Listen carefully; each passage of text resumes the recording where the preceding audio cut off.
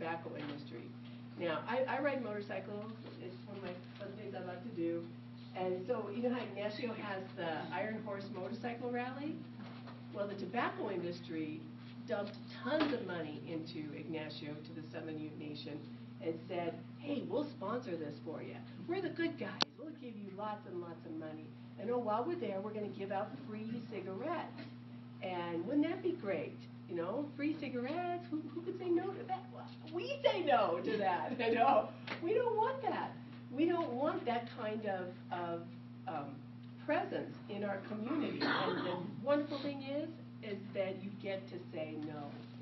No thank you. You get to say what you want as health and happiness and clean air in your community.